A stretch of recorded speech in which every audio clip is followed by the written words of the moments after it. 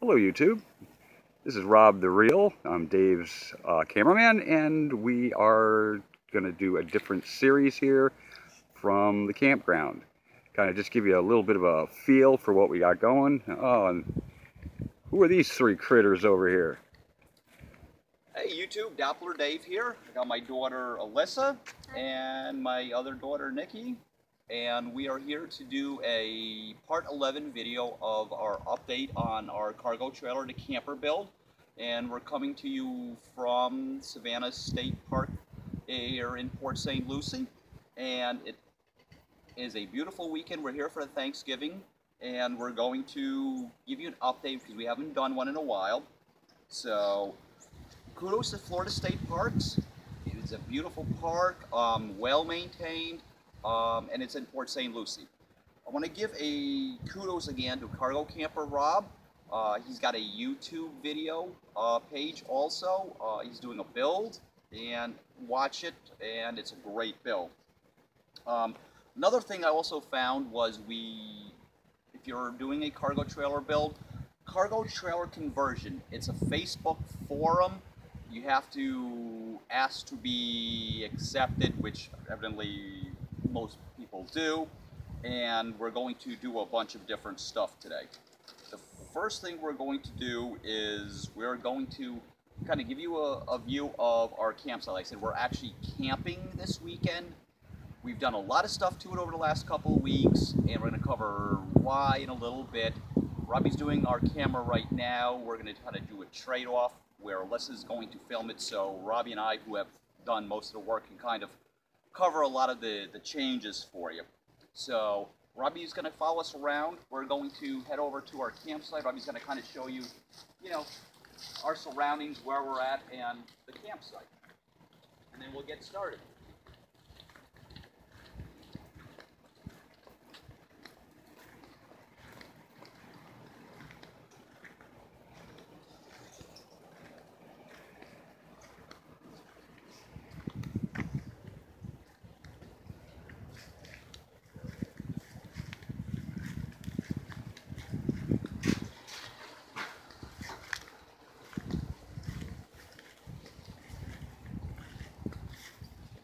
Basically, the Savannahs is a nature preserve. We've got a lot of natural canals. This is where we're at. Actually, camping is what they affectionately call Gator Island. We did actually have a gator outside yesterday in the water, and maybe about like 2.5 feet. But that is Florida. You have water, and you're in this kind of setting. You're gonna have alligators. Just do not feed them. I'm going to just say that on the alligator subject. So I'm going to move around here, and I'm going to hand this off to Alyssa, who is going to continue with the video. Thank you, Mini-Me. All right, and I'm going to start off with this. This is the first time I've done this. I actually do have a cheat sheet, unfortunately, because we have not done a video in so long. I actually had to go back and look at our previous videos. So the first thing we're going to start off with is why we haven't had a video in 4 months. Robbie and I have been we changed jobs. I've been in my new job for 5 months now. I went from management, and I'm trying to scale back. I was looking for a less stressed job, which I did. So finances have been a bigger issue, and bills have to come first. So that's why we've had a little bit of a lapse in videos. That pretty well covers it. You got to pay the bills first. Yep, we got to pay the bills first. So we've gotten everything taken care of on our end financially, and we're back. We're back. Our bills are second priority to our bills. So we're going to go inside. Basically what we're going to do is we're going to cover stuff inside and then cover stuff outside. Yeah, so probably going to do it in 2 parts just to keep it easy. So we're going to do some of the plumbing stuff inside, and stay tuned for the part 2, and then we'll show you how the plumbing stuff worked outside. It just makes it easier for our filming. Exactly. Sorry, guys. So, all right. So Alright, so what I'm going to do is I'm going to show you storage first. like I said, we're actually using the camper today, this weekend, and actually show you what we did for storage, just for ideas. And then we'll cover more of the technology, what build part we did. All right, so, you know, we've got storage underneath the sink. One of the things I found that worked out good is, you know, the little non-slip rubber mats that you get at the dollar store, little plastic, you know, drawer system, that kind of thing is what we did underneath the sink. And up above, I built it knowing what I was going to use for storage bins, but all we did was just the plastic bins from the dollar store. Actually, that was the Home Depot. The Home Depot or the dollar store, either way you can get them. And what I did to make it easier, because, you know, they all look the same, and to make it easy, I labeled them. I don't know if you can, you know, like this one right here has got coffee, creamer, sugar. This way, you kind of have an idea. Making it organized it makes it a whole lot easier for you than just, well, what's in this box, what's in this bin. Label them so you know. And what I'm going to do, Alyssa, is I'm going to move over here. It's a small space, it's a cargo trailer. And I'm going to show you what we did in the bathroom. You saw the shelf system. Once again, well, the dollar store, I found that these little tote boxes, you know, they fold up, they have a little bottom in them. 4 of them fit nicely across. I got a couple of bigger ones, you know, for a little bit bigger, bulkier items, whatever. And, you know, there's room for, you know, towels, you know, all that kind of, you know, different stuff you need. And so that's our storage in the bathroom area. Hot water heater. What we ended up doing was, once again, I've told you before, eBay. I'm going to show you this. It's a 2.5 gallon, what they call a point of use tanked hot water heater. And it runs off 110. It runs, you know, basically about 12 amps. It's, I believe, they said a 1400 watt element. And you know, before we actually came out this weekend, I tested it last week. And it took about maybe 20 minutes to get hot water. It's got an adjustable setting. I set it at 125 degrees, which is, you know, typically what you have at your house. And it's been working great. It's enough to do dishes. And like I said, we've got the outside shower, and it's enough that one person could take a shower, you know, let it sit for 20 minutes, and you got more hot water. And once again, we went everything electric because the electric is free, unlimited. I'm not paying for it here, rather than doing propane. Somebody commented the other day on one of my videos is off-grid. I don't plan on boondocking, living off-grid, no solar. I plan on coming to state parks, campgrounds where I have water, electric, sewer. Depends what you want to do. But that is what we did with that. Bedding. Like I said, we're using it, so we're going to do an update video next week more about the bedding. But basically, the girls' bed is a flip-up bunk. Like I said, we're actually using it this weekend, but in theory, basically, it flips up. And if you want to show them, Melissa, what I did was this will actually flip up straight up and down, and there's a spot on either side. There's one of these barrel bolts on either side, and that's the girls' bunk bed. And we have 24 inches height, Robbie. And the girls, they're 9'11". It worked for them. They loved it last night, so mathematically, that was a good height. And we did go with 3-inch foam for the cushions. And it worked out really well.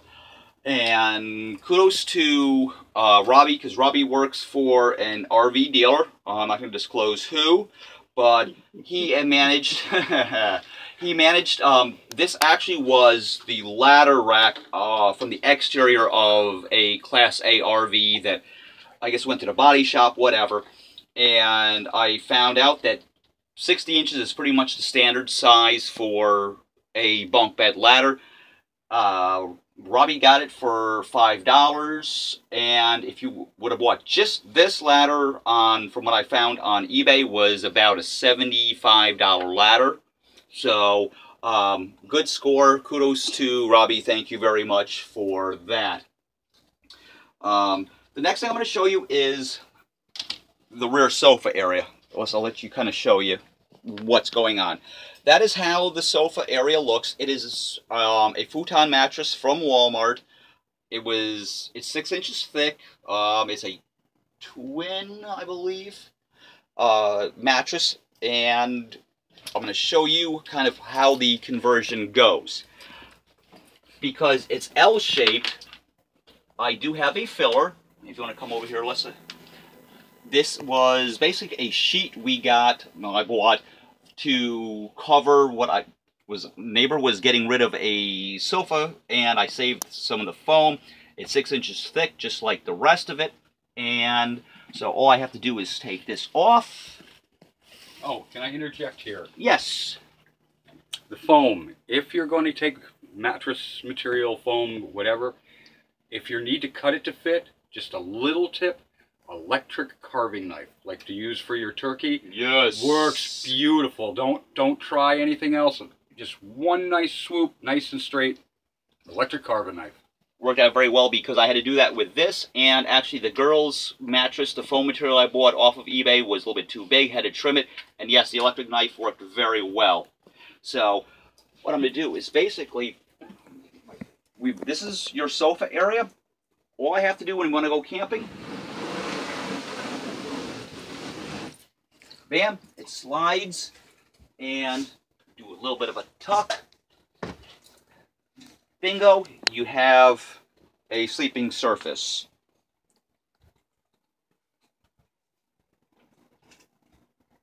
And basically the bedding I did, the frame, the platform is 1/2 inch plywood.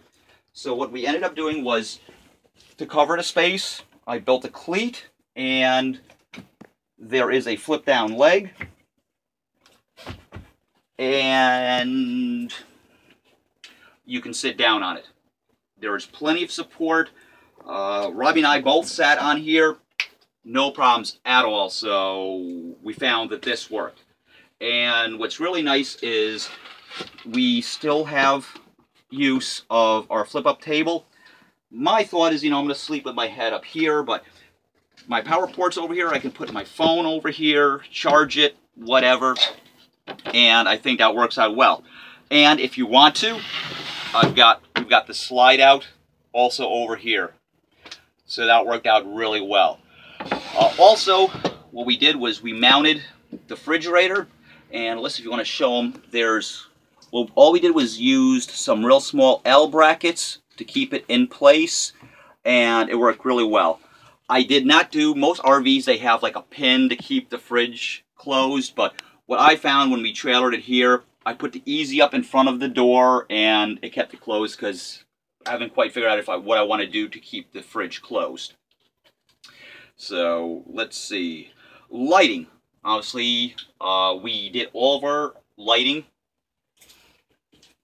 Like I said, we were going to do everything in LED. I got 5 of these light fixtures on eBay for I think $40. And they take like no power, make no heat. Also, it's not done yet, we're going to show you that, but I got surround sound speakers in the back. And also, if you kind of back up, Alyssa, is like the wood that's in the back, because that is where the taillight wiring and some of my other wiring is. That's basically a piece of 1x8 that I mitered on 45s. To be able to run the wires in the very corners. And it's basically the same thing. It goes all the way up to the roof line, which, like I said, we're actually using it, isn't going to work. The other thing also I want to do is an email update. I know I posted an email on a video a while back. I've got a new email account, had a problem with it. I believe it was hacked, but my new email is D as in David, LEHMANN1976 @yahoo.com. You can email me, and Robbie will respond to whatever questions you have, or you can also hit me up on our YouTube channel on whichever part you watch. The next thing, what we ended up doing was, I really can't show you because unfortunately we haven't done a video in a while, but I did show you the 12-volt system and the battery.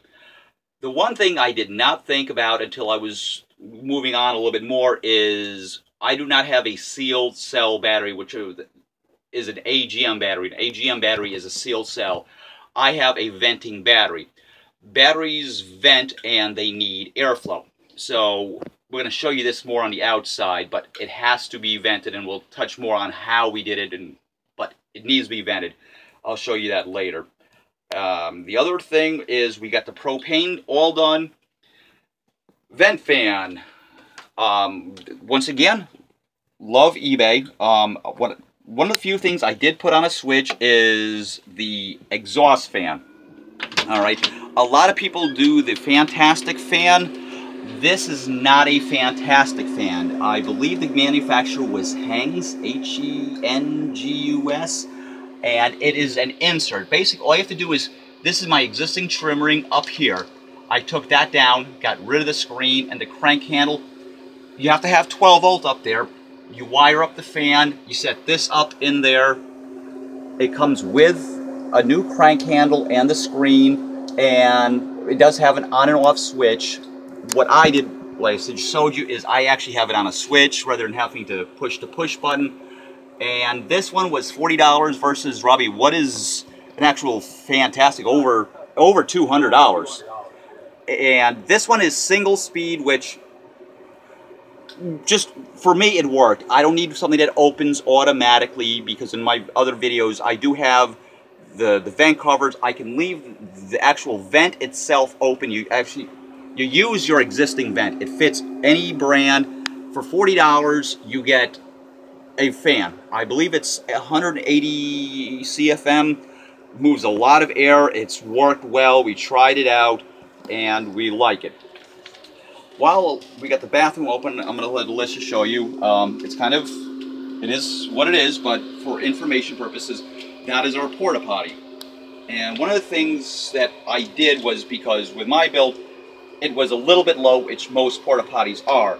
I actually raised the floor up about 6 inches, used the same flooring sheet vinyl, but now it's more the height of a normal toilet, and it's a little bit more like being at home. And I also like it because that whole area now is also storage.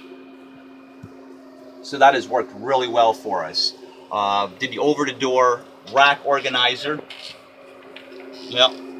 And if you want to back up, Alyssa, go towards the back, I'll give them an update on what we're going to do next. You've seen the electric fireplace, and I believe I've told you before, this is going to be our entertainment center. We're going to have a 30-inch flat screen TV.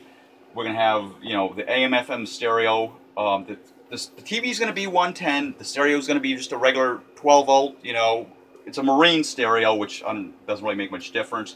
And then 2 speakers in here. That is next weekend's project for me and Robbie. So that, I believe, Robbie, covers the interior modifications.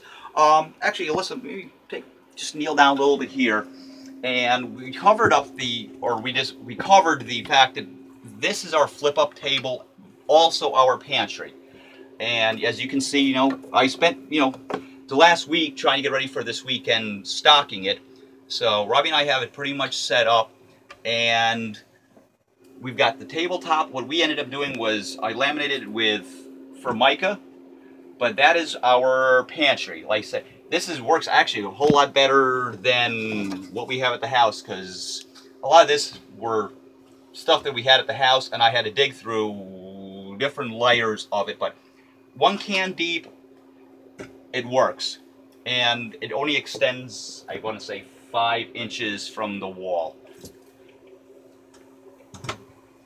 And if I covered this before, I apologize, but all you do is lift it up, and you have all this floor space that makes it very accessible. So that is going to end the interior part. I'm going to call this part 11A of the interior. We're going to cover a lot of the exterior parts of what's involved here on the next part.